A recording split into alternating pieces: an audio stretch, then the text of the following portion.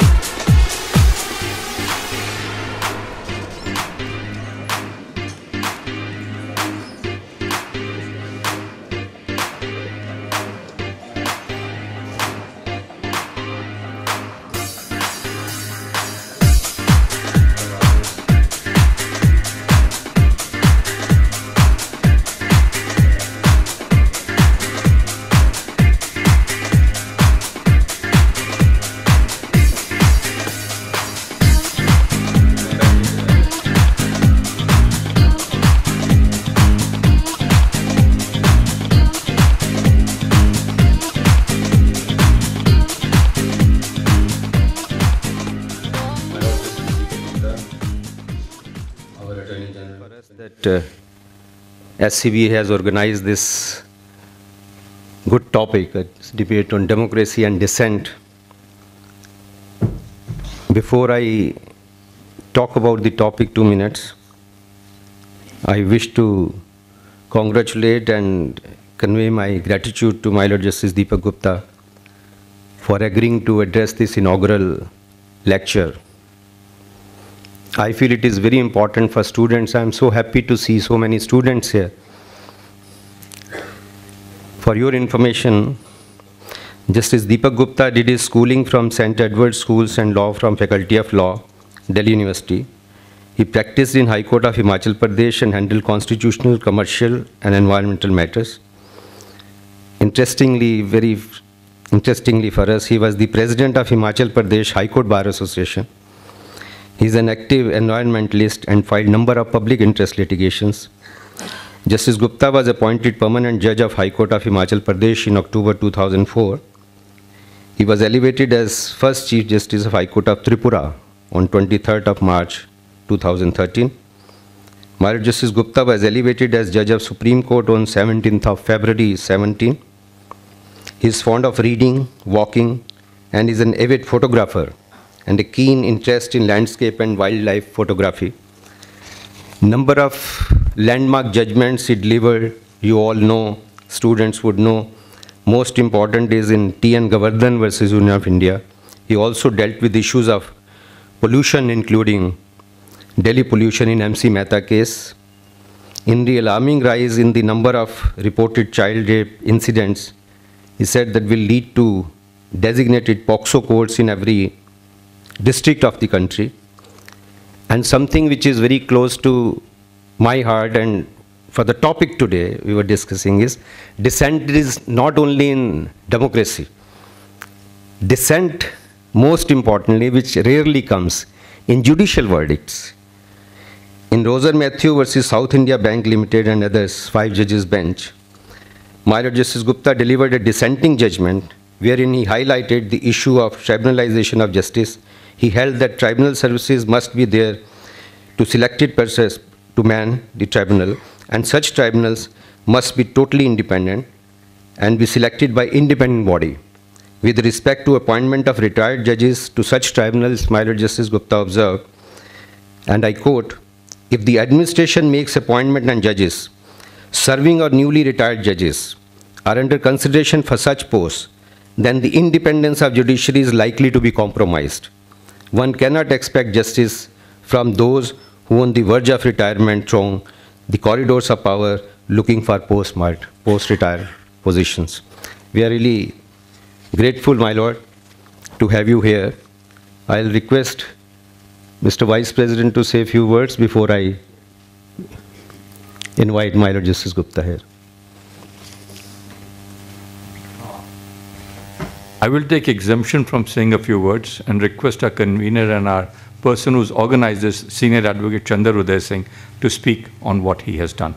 Chandar, can we request you to come, please?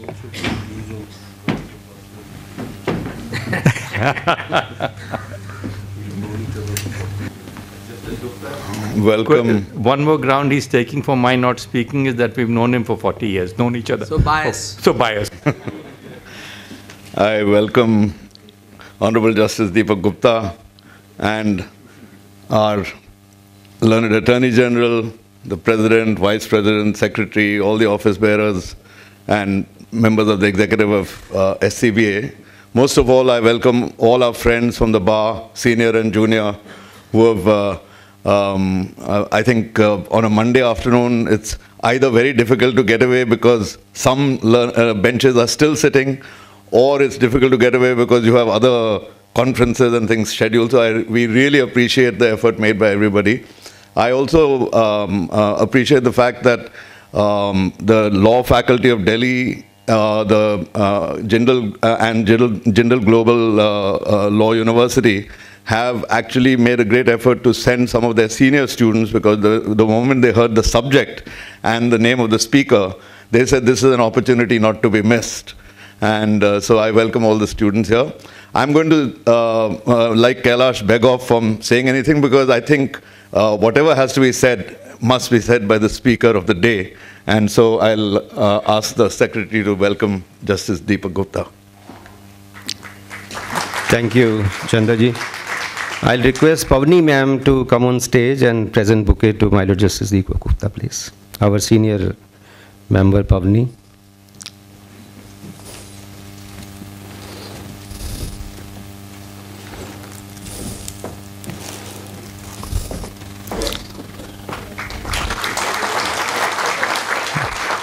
I'll request our dynamic Rohit Pandey, Assistant Secretary, to present bouquet to the Attorney General, please.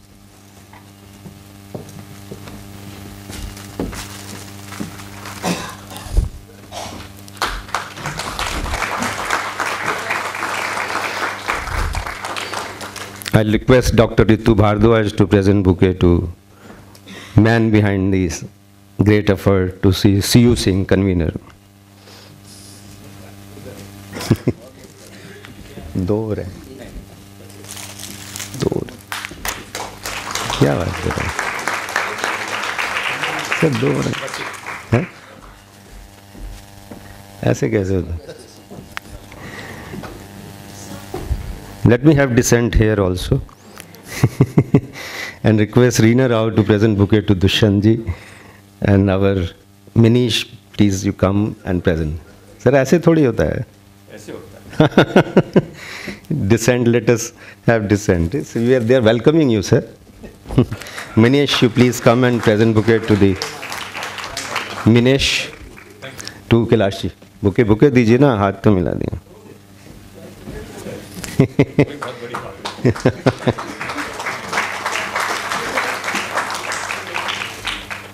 Just couple of lines I wish to introduce to students on this democracy and dissent. Dissent is very important, not only in democracy, even in family. But how you say it is very important. I mean, you can't tell your dad, आपको नहीं पता है क्या होता है. आप उसमें जमाने के हैं. No. Dissent is important. Dissent is important, definitely. But dissent should be said in a way कि उनको पता भी चले, वो खफा भी ना हो, इतनी एहतियात से कोई दिल की बात कैसे करे. Dissent should be in a positive way, in a decent way, a decent dissent. I mean, you can say your point, but dissent should be like Prashant ji is here and Maji Sahab and Deepak are here, they are talking of democracy. You have to think of that dissent in what context? Dissent to achieve the mission of preamble.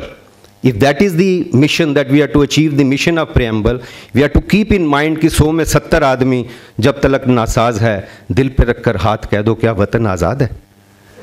You have to think on this, that dissent, why I am dissenting, not for the heck of it, no. What is my mission, what is my purpose? You all must have read. If the purpose is higher, if the purpose of dissent is higher, you maintain better health. You maintain better intellect. Your intuitive power improves if the purpose is higher. So with this background, I'll request the star of the day, my Lord Justice Deepak Gupta. He has too much to say, I know. And we welcome my Lord Justice Gupta to have this ceremony.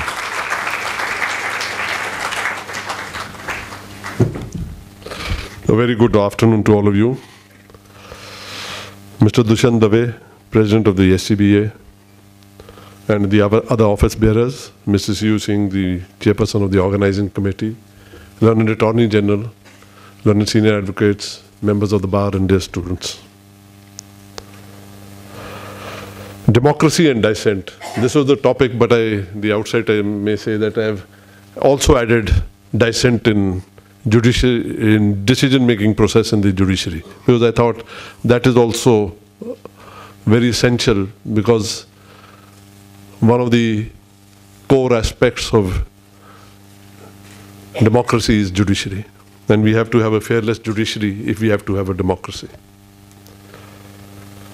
I've been in the profession for 42 years, much less than the Attorney General, but much more than many of you here. And out of these 42 years, for 26 I've been a lawyer, so I still think I'm 66% a lawyer. And sometimes you see it when I argue with you in court. What I've really missed in the 16, 17 years on the bench is the bar. what happens in the bar room can never happen in any other place. About 3-4 months after I take an oath as judge, I went to my Chief Justice and said, I'm having second thoughts, I feel like resigning. He said, what's happened? I said, I missed the bar room.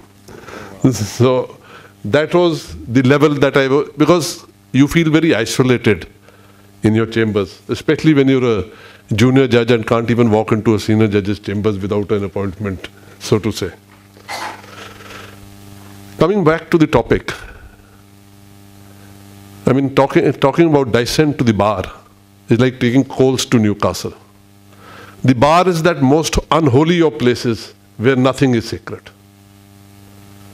where no reputation is so unimpeachable that it cannot be blown to smithereens, no personality so towering that it cannot be brought crashing down, no character so pure that it cannot be torn to shreds. We do everything in the bar room. There's no idea so holy, so sacred that it cannot be challenged. And we have arguments, heated arguments, sometimes aggressive arguments, but by and large they always end up with a shared cup of coffee or tea. And that is the beauty of a dissent which is on ideas and not based on power or anything else. When it's a clash of ideas, there has to be a dissent. When I talk of dissent in democracy, I think this most beautiful of books which we have, the Constitution of India, I always refer back to it. And the preamble has adorned my table in the chambers the day since I became a judge. And anytime I feel difficult in finding a solution to a problem, I read the preamble again, and I, more often than not, find the answer to my solution to my problem. And what have we promised to ourselves? Liberty of thought, expression, belief, faith and worship. I'll leave aside faith and worship for the time being more religious in nature. But liberty of thought, expression and belief. Because a belief can be an agnostic belief, it can be an atheist belief also. Now read it in conjunction with the first 3 clauses of Article 19, which all citizens shall have the right to freedom of speech and expression, to assemble peaceably and without arms, to form associations or unions. When you read all this together, what does this Constitution guarantee? It guarantees to you, which for me is the most important right under the Constitution, not clearly written down, but the right to dissent. This, like the right to privacy, which has been read in the Puttaswamy case as evolving out of the other rights, is also the right to dissent, the right to disagree, the right to have another point of view inheres in every individual, not only because of the Constitution, but because it is a human right to disagree. As Mr. Arora said, and I had this in my part of my speech also, that those of us who are married know very well what dissent is. We more often than are on the losing side, but we still welcome dissent. Any decision in a family also has to be a informed decision of the entire family. We can't have the decision of the patriarch taking place in today's world. So it has to be an informed decision, and more often than not, unlike what Mr. Arora said, the children will tell you that you don't know anything. We know what we can do and what we will do in life, and they have been right.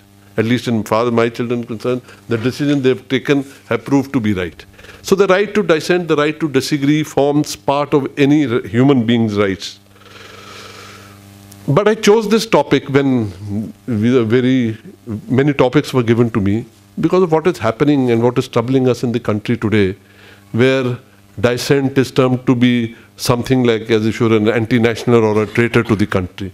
Just because you hold a contrarian view does not mean that you are disrespectful to the country. You may be disrespectful to the government or the powers that be, but the government and the country are two different things.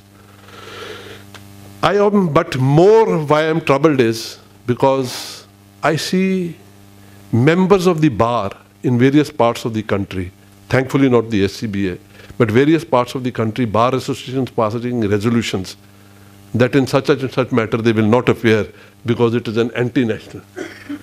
I'm sorry, that goes against the provisions of the Advocates Act. It goes against the provisions of the Bar Council rules. And the rules which basically as advocates, we cannot refuse to give legal aid to anybody. And then when bar associations passed this, so I thought I'd take this opportunity of sending a message to the bar associations in the country that this is not done. It was the members of the bar who were in the forefront of the freedom movement, the civil rights movements. They've led all sorts of movement. And at this stage to say that we will not even appear for somebody charged of certain offenses is totally unacceptable. This is, in fact, amounts to an obstruction of the judicial delivery system.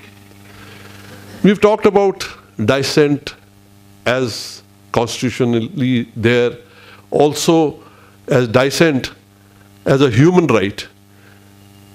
But dissent is the very basis of a society.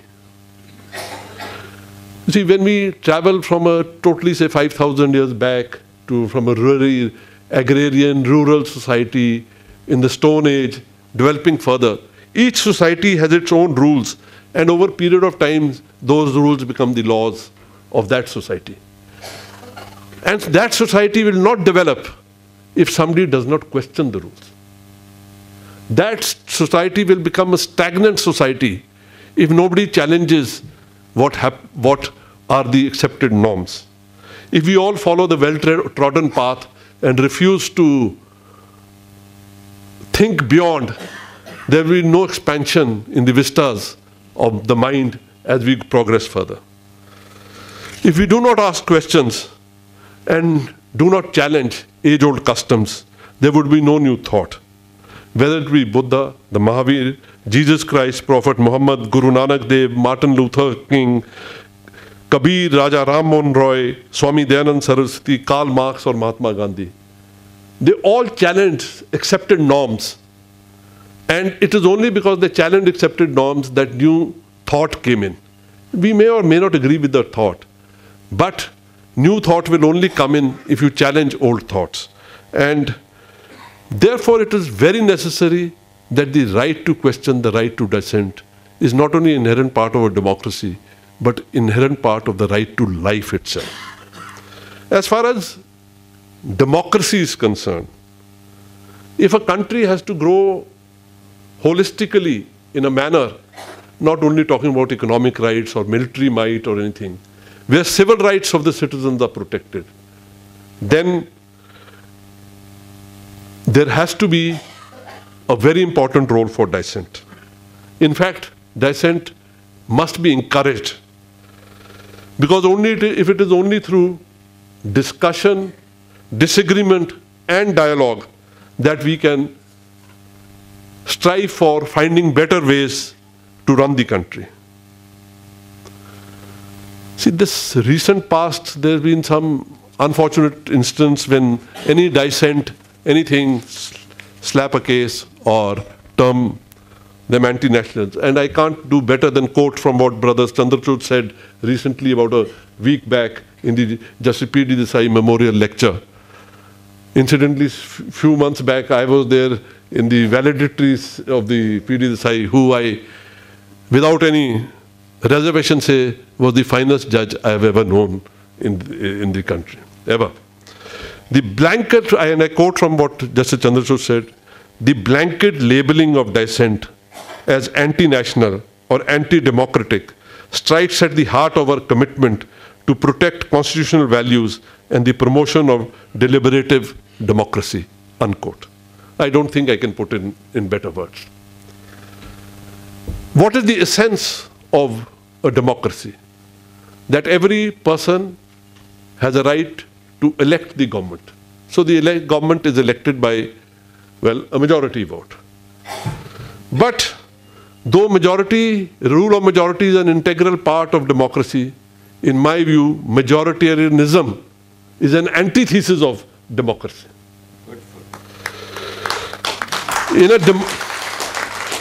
especially in a country like India, where our democracy is based on the first past the post system, more often than not, those in power will not represent the majority of the voting electorate, let alone the majority of the people.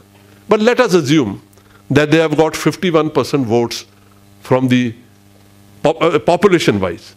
Does that mean that the other 49% now have to keep silent for 5 years and say nothing? Does that mean that those 49% have no voice for the 5 years?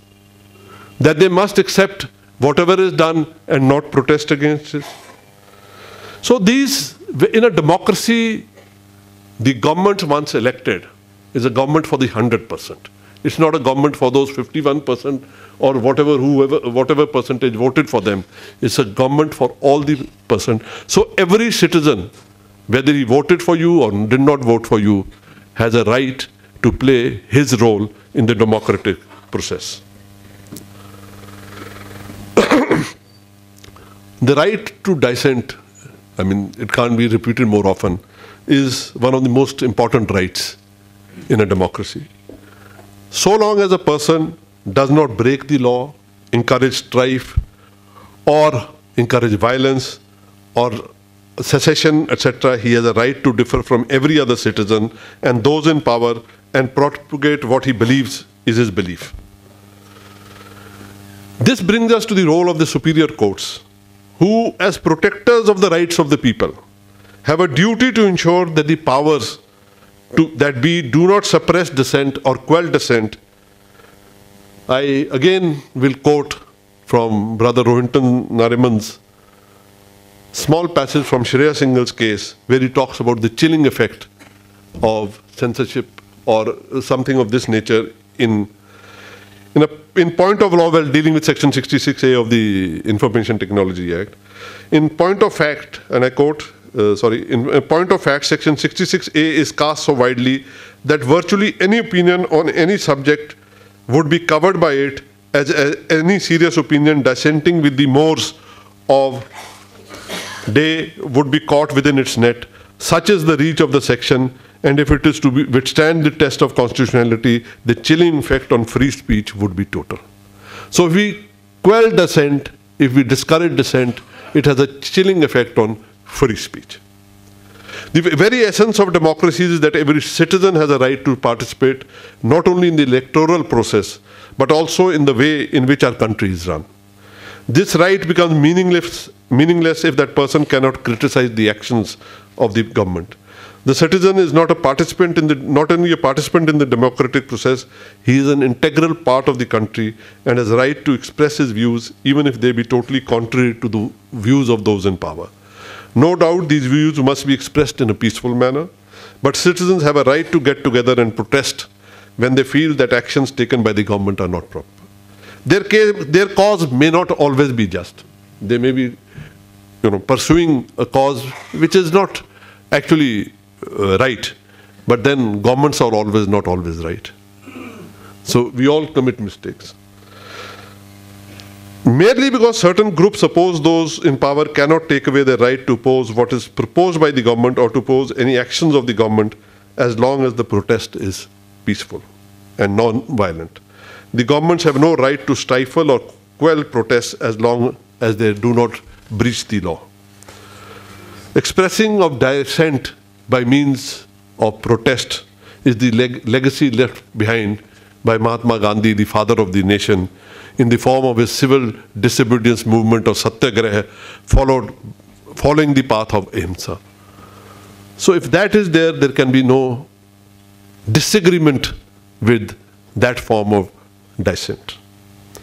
Since a lot had been said on the importance of dissent, especially in Justice Chandrachud's speech recently, and my views are almost very similar to his on that matter, I thought that since time is at hand, I will break up my lecture into the second part, where I talk of the importance of dissent in the decision-making process in the judiciary. Before I talk of the dissenting judgments, One thing I would like to talk about is, in the earlier part of the lecture, I said that the bar associations are the most unholy of places, but they are a shrine to one concept, and they are a shrine to the concept of the rule of law. I think nobody who belongs to the judicial fraternity can deny the importance of the rule of law. And what is the rule of law? The rule of law as a principle of governance, like democracy and the separation of powers, is an integral part of our body politic. It is the golden thread which runs through our constitution. Anywhere, anytime, when ordinary people are given the choice to choose, the choice is the same. Freedom, not tyranny. Democracy, not dictatorship. The rule of law and not the rule of men. The bedrock of our democracy is the rule of law, and this necessitates that we must have an independent, fearless judiciary. There can be no rule of law without a judiciary which is fearless and independent. We can have a rule of law when we have judges who can take decisions independent of political influence, totally uninfluenced by the media or any other extraneous considerations. A free country is one where there is freedom of expression and governance by the rule of law. When there is no sharing of power, no rule of law, no accountability, there is abuse, corruption, subjugation, and indignation. When the rule of law disappears, we are ruled by the idiosyncrasies and whims of a few. Therefore, why I am interwoven this is that rule of law is as important a part of democracy like dissent. And then judges who interpret the law, if they strongly feel that this is an issue on which they have to dissent, they should not be scared to put forth their views in a dissenting judgment. True it is that in any jurisprudence, we like to have a constant law, not changing every day, otherwise that leads to its whole problems. If every day the interpretation of the law keeps changing, then there's no certainty of the law, which is also not desirable. But in this fast-changing world, the views on any subject cannot remain constant. The meaning of every word in the Constitution, the meaning of each word in any statute, sometimes has to be given a different meaning, a changed meaning as times progress. You can't keep amending the statute or the Constitution every time. Otherwise, it would be something like Nepal. They have the 8th or 9th Constitution now. That is not proper. We should have to have, you see, the development, a more dynamic interpretation to the Constitution as well as the statutes to make it ensure that they are made workable given the circumstances. As pointed out by Mr. Arora in his opening remarks, but we must know when to dissent. Dissent just for the sake of writing another opinion is meaningless. Dissent just for the sake of dissenting is also not correct. Because judicial importance is probably as important, if not more important, judicial discipline is more important than the right to dissent in every matter. You see, when I sit as a judge, there are so many 3-judge decisions or 5-judge decisions, which I may feel may not have laid down the correct law. But that is my feeling as Deepak Gupta. When I sit on a 2-judge bench or a 3-judge bench, I am bound by that judgment. And that is how it should be. Not every case should be referred at the drop of a hat that I take a different view, so send it to 5 judges or 7 judges. And I think the law on this regard is very clear. But when you have to dissent, when important issues are involved, then even if you have to take that step all alone by yourself, that should not come in the way of the judge of dissenting. And I'm not too good at Bangla, so I will not attempt to read the original, but only quote from Tagore's Ekla Chalo Re, that open thy mind and walk alone. If you are, even if you are all alone and nobody joins you, you must walk alone. Because that is, if we have to be true to our oath, then even if we have to walk alone, we should not hesitate to so. Dissent is a very powerful tool in the hands of judges, but it has to be used with great responsibility and restraint. There's no idea of dissenting only to manufacture a dissenting judgment. But a good dissent sows the seed which develop a new thought and which may at a later stage develop into a totally new approach to law. Before I talk of the various dissenting judgments which I have referred to, there are two from the US, one from UK, and a few from India. The first is Plessy versus Ferguson. This was where a challenge was made to the slave trade and whether these, I mean, unfortunately, I am using the term, a term which should not be used now, but since it is in the judgment, is whether Negroes could be called citizens of the country. Now that, by a majority of 7-1, they held that they have no right to be called citizens. The 1856 in the first judgment. The dissenting judgment, Justice Marshall said, in the eyes of law, there is in this country no superior, dominant, ruling class of citizens. There is no caste here. Our constitution is colorblind, and neither knows nor tolerates classes among citizens. In respect of civil rights, all citizens are equal before the law, unquote. Now, that is in the context of a constitution. Please remember, it is more than 150 years back, when societal norms were totally against what this judgment had written. And later this judgment became the law of the land. Again, in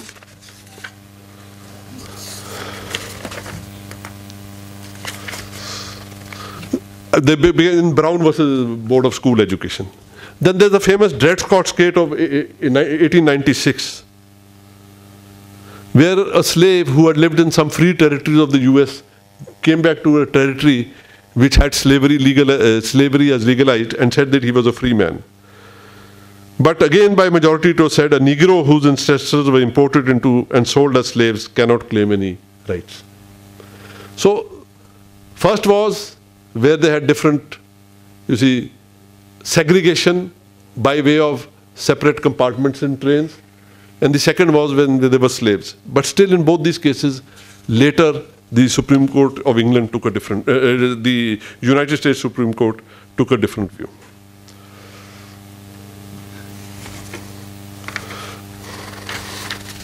But one of the finest dissents ever is that of Lord Atkin in Liversedge versus Anderson. And one must remember, this happened in 1941, when the Second World War was at its highest, when the Blitzkrieg was having its effect in London day in and day out. They were being bombarded night and day. And the question arose about the liberty of a person whose loyalty to England was highly questionable. And Lord Liversedge said, in England, amidst the clash of arms, the laws are not silent. They may be changed, but they speak the same language in war and in peace. It has always been one of the pillars of freedom, one of the principles of liberty, for which on recent authority we are now fighting, that the judges are no respecters of persons and stand between the subject and any attempted encroachment on his liberty by the executive, alert to see that any coercive action is justified by law. But for me, not only is dissent very important, but also the way he said why he dissents. And again I quote Lord Atkin, quote, I protest, even if I do it alone, against a strained construction put on words with the effect of giving an uncontrolled power of imprisonment to the minister, unquote. So this was his views. As far as coming back home, Gopalan is the first case where the dissent of Justice Fazal Ali was remarkable for the time. We must remember that this was a time we had just become independent, the constitution was new, and the Supreme Court reposed a great deal of confidence in the government. when it felt that the executive would not go against the people. The majority opinion in the case of preventive detention was that if, taking a very literal view of Article 21 of the procedure established by law, that once the procedure is laid down by the law, you can't question it. Justice Fazal Ali said that, though not in so many terms, but the gist of his judgment was that even the procedure established must be a fair procedure to be in, and should be in line with Article 14 of the Constitution. This judgment, to those of you who have joined profession in the last 15-20 years, would seem so unremarkable. But you would feel this is understood always. But please remember, at the time when it was given in 51, it was a path-breaking judgment. And finally, this was accepted to be the correct view in the bank nationalized case in R.C. Cooper.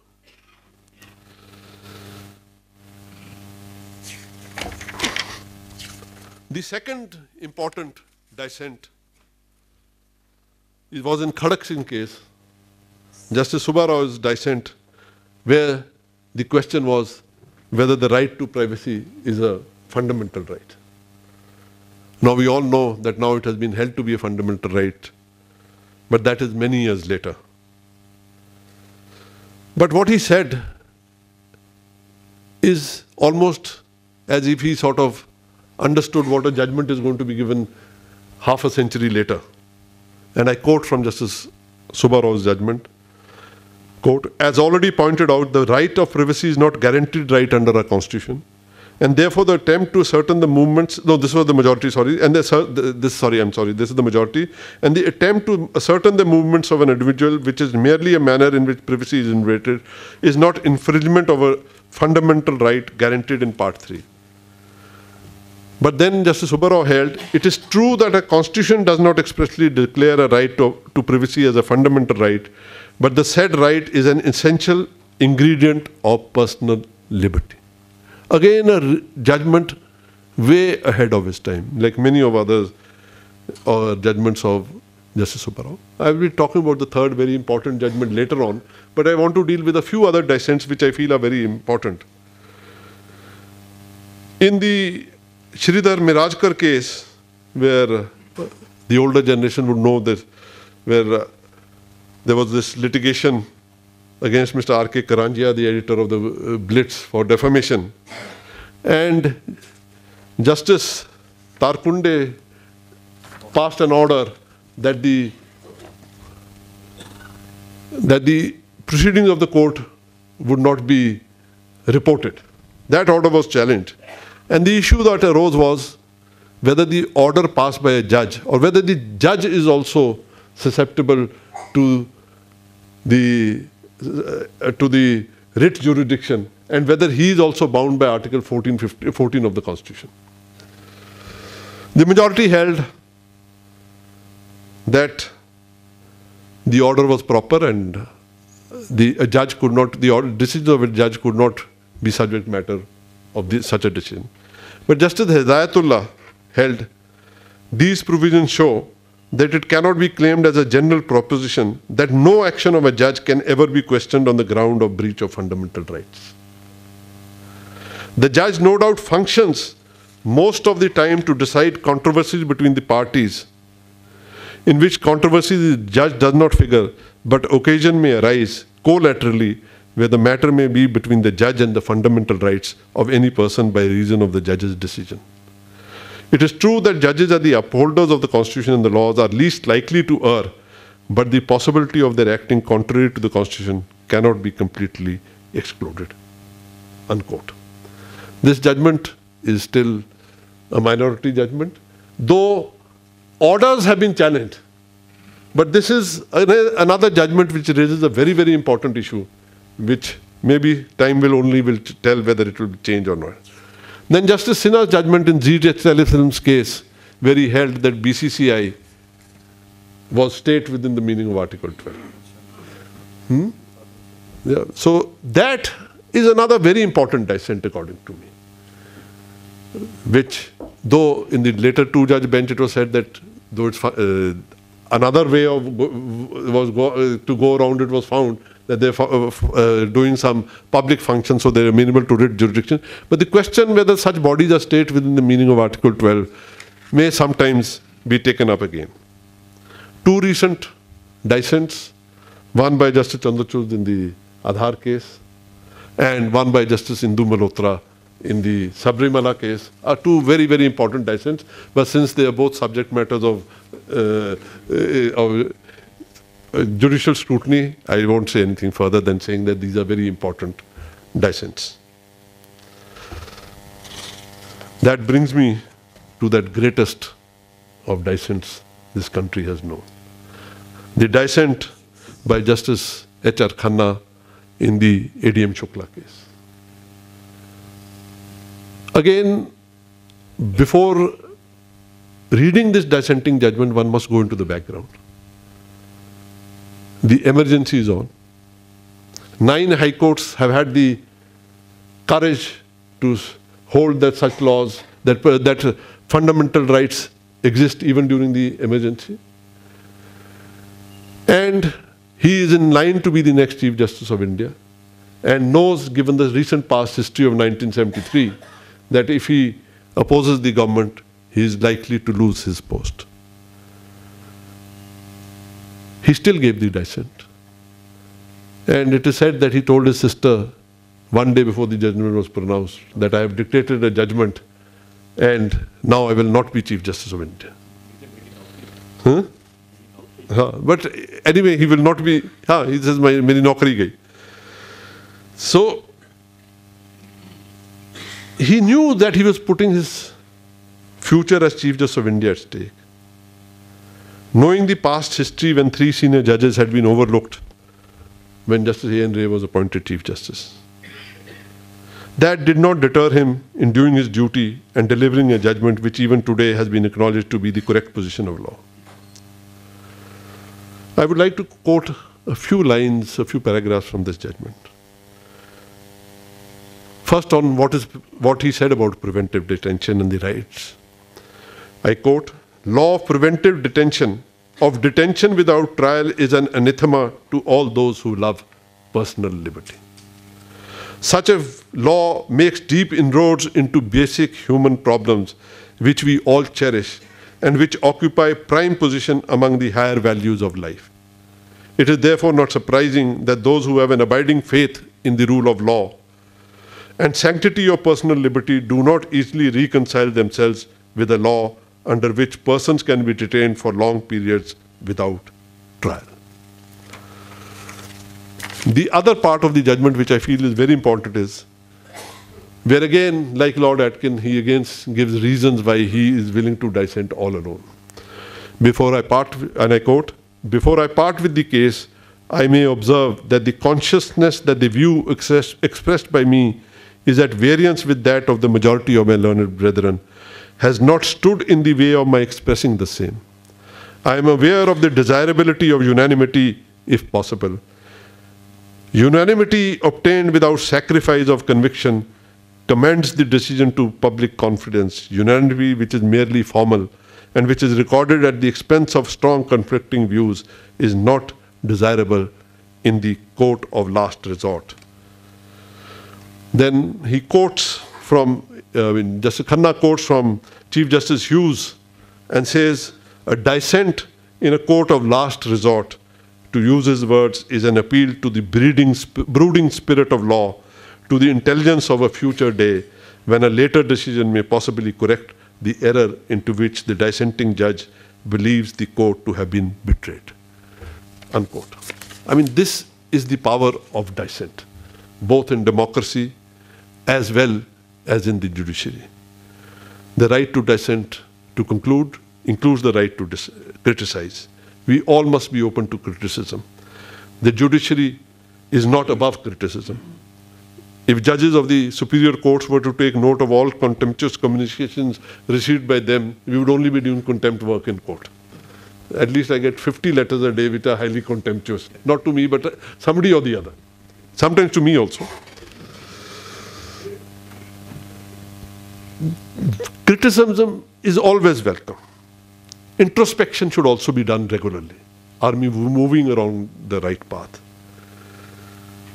Criticism of any institution, whether it be the judiciary, the bureaucracy, the executive, the legislature, or the armed forces, cannot be termed as anti-national. There is no holy cow as far as dissent is concerned. In case we attempt to stifle criticism of the institutions, whether it be the legislature, the executive, or the judiciary, or other bodies of the state, we shall become a police state, which I'm sure our founding fathers didn't want us to be. To question, to challenge, to verify, to ask for accountability from the government is the right of every citizen under the Constitution. These rights should never be taken away, otherwise we will become an unquestioning, moribund society which will not be able to develop any further. I can end only with my favorite poem of Guru Rabindranath Tagore, which has adorned my office since I became a lawyer, since I entered. But before that, I just want to add two more lines. I said that Justice Desai was one of the finest judge I have ever known. Because there are many who may not have even heard of him. He became a judge at the age of 39. In 83, when he was hardly, I think, 44 years old, he became a judge, Chief Justice of my court, Himachal. He was our Chief Justice for 5 years. For 2.5 years, he was Chief Justice of Calcutta. Another 2.5 years, he was Chief Justice of Bombay High Court. For 11 years, he was Chief Justice and one of the finest Chief Justices anywhere in any of these courts also. And later refused to come to the court for any reason. That's not the issue. But, as I said in Ahmedabad about 6 months back, he did the right things. He did not play the cards right.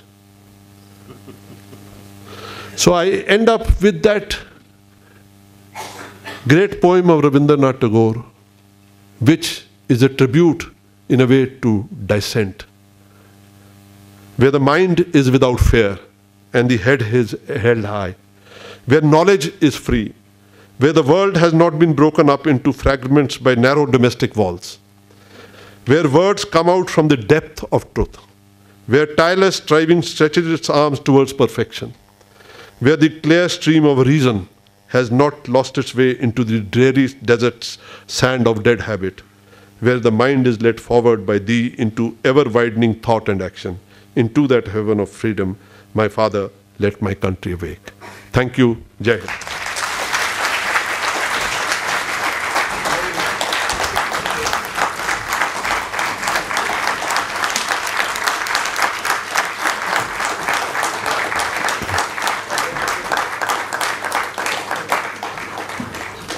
Thank you very much, my Lord, for such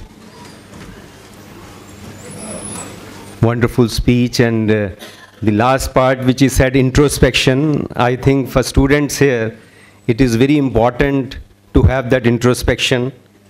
When you have that introspection, for students particularly, I'm not talking about the lawyer, you must introspect. Why is it happening that after 72 years of independence, 50%, more than 50% children are abused, out of which more than 50% are boys, so you can't expect them to become doctors or engineers. More than 50% women are anemic. How many farmers have committed suicide?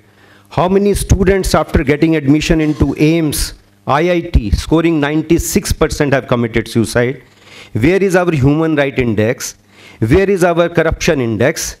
All these thoughts are important when he says introspection before you dissent, as Socrates said. He says, lawyers, when you join bar, you must introspect where to join. Where is Prashant Bhushan? Where is Paul? Where is Sanjay Parekh? Those who are talking of preamble. As Peter rightly said, that you are not to become a liability after studying law or any subject. As Gandhi said, use your profession as a tool to serve. So you have to think it over. Socrates said you can't teach anything. I'm not trying to teach you. But at the same time, I'm trying to request you that kindly introspect when you join bar. Why are you joining bar? Are you committed to preamble? Are you thinking on this, that why after 72 years 50% children are being abused? Are you thinking or are you not thinking on that? If you really want to be an asset to society. As my Lord Justice Deepak Gupta rightly said, only when you challenge a thought, you become Khusro, Kabir or Ghalib. When you don't challenge a thought, you become run of the mill. You become run of the mill कि क्या करे सेठ जी क्या कारनामे कर गए पैदा हुए बीए किया वकील बने पैसे बनाए और मर गए. No my dear friends, this is the right time to dissent. And if you actually want to reach that, if you actually want to reach Socrates, where he says, where are those lawyers who are boasting of their oratory and are not concerned about this man? He talks in the language.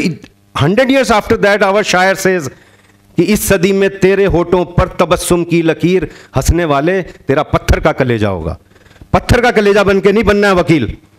If you want to be a lawyer, become an asset to society. Challenge everybody. Challenge a policeman कि आपने madam से कैसे बात करी है. Challenge a judge. My lord, how can you do this? How is it done? So thank you very much. Let's see. When you dissent, you would be suffocated. My vice president is suffocating me. Ashok. This would happen. This happened to Socrates. This happened to Ghalib. This happened to Kabir. This happened to Surdas. And my vice president is telling me, Ashok, when I'm trying to talk to you, trying to tell you, trying to make you think that when you join bar, think 10 times whether to join Prashant, Paul, Sanjay Parikh or somebody who's just making money. I'm there for you, friends. I'm very thankful to my Lord Justice Deepak Gupta. I now request our President Dissent to say concluding remarks and be in touch. I know, sometimes they would suffocate me, some of them. My talks are there on YouTube. You watch that. Ashok Arora, you just type this name. As they say, practice what you preach. My dear friends, I share with you, and I share some of those who are trying to suffocate me. 96, imagine. 96. On a humorous note, I must tell you, I am not as young as I look.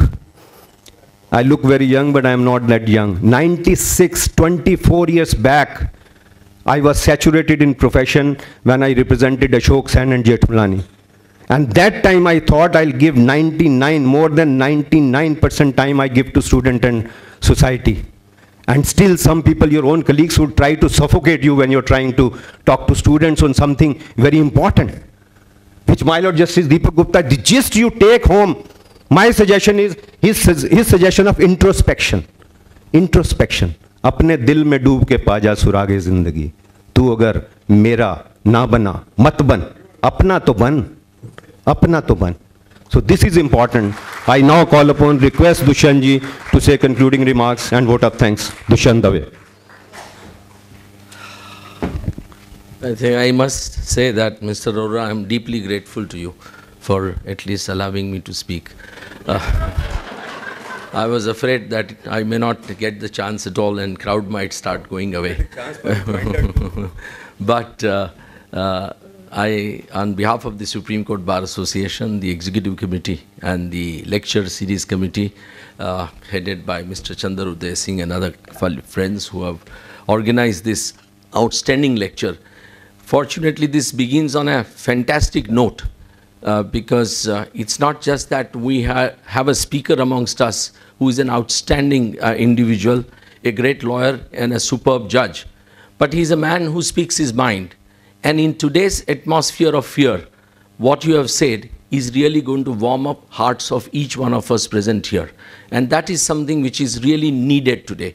In your first part, you have really spoken about the dangers of killing the dissent, which is, and the dangers that you have spoken of is extremely serious. And I think your encouragement that we must speak up without fear is something which is going to really go a long way for us young people to really, emulate, perhaps, to carry it forward and try and speak as much as we can in dissent to what is happening in the country. So to that extent, your, I think today's lecture perhaps will assume a great significance in times to come, because there are very few people today in the country who are willing to speak up, encouraging us to speak up. So you have encouraged us to speak up, and that's something fantastic. The other part that you spoke about, dissent in the judgments, is equally important, because, where do we have judges of the examples of H.R. Khanna or P.D. Desai today? There are not there. And your you have rightly spoken that let's hope that judges also hear this, this message, and perhaps, we might get judiciary which becomes even more bolder than what it has been so far, which perhaps will go a long way in protecting the democracy, go a long way in protecting the rights of the citizens, which is the need of the day. Because, we are seeing today that large number of innocent people are suffering because the judiciary is not able to stand up and give relief to them for whatever reasons. And this nonsensical argument that these, innocent people are guilty of sedition or are guilty of anti-national activities is something which is really troublesome. Judiciary has to rise. And I do hope and pray that we have more Deepak Guptas amongst us, amongst the judges. So thank you very, very much, Justice Gupta. It's been a great time. I also thank the Attorney General, Mr. Venugopal, who is, I think, the first amongst all of us, and who is undoubtedly one of the, not just one of the finest lawyers, but one of the finest human beings that one can come across, in life. And Mr. Venugopal has always been extremely encouraging to the bar, to the SCBA. When I was first president, he was full of, advice and wisdom to the bar. I have no doubt that he will continue to do so. He is really, we are grateful that you found time, you came here. One thing about him, we requested him to speak, but dignified that he is, he politely declined to say anything. So thank you very, very much for being here. Your benign presence has been extraordinary, sir. I thank Vice President Mr. Kailash Vasudev, Chandar Uday Singh and his team from the bottom of my heart. But most of all, I thank each one of you for being here, because this is very important. Your presence here really tells us that you want to hear that democracy must have dissent. So thank you very, very much. Have a lovely afternoon. Thank you.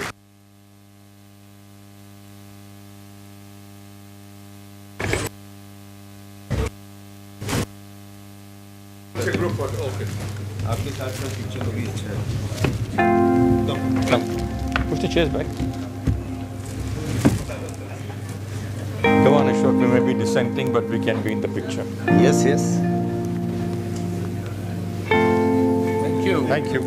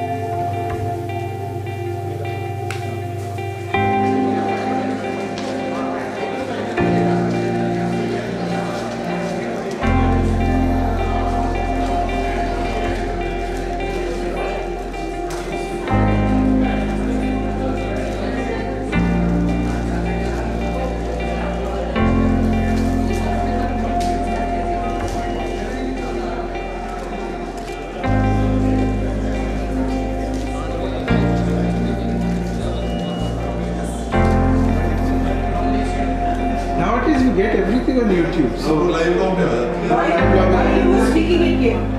There were messages which came The dissent is being treated as anti-national. So the order speaks on this. Just now, it's just 10 minutes in your speech which was on live. Live audience. No, but it is good in a way. Things are dissenting. Yes. So why should we? One has reached this position. When I used to live in 17th and Park, when I joined law, I accepted hostel. So I was living with Justice Anand and the good man. At 17. Yeah, that time you would rise. A few days later, Dissent Dada